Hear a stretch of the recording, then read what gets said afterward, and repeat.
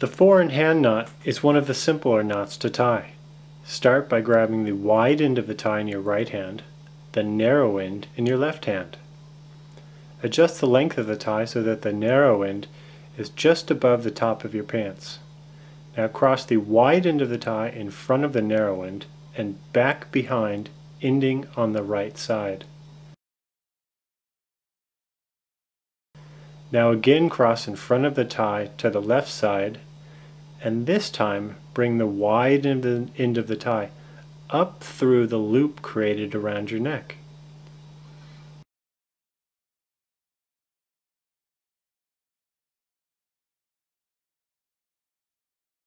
Once you get that pulled through, take the wide end of the tie and insert it into the loop at the front of the tie caused by passing the wide end of the tie around the narrow end.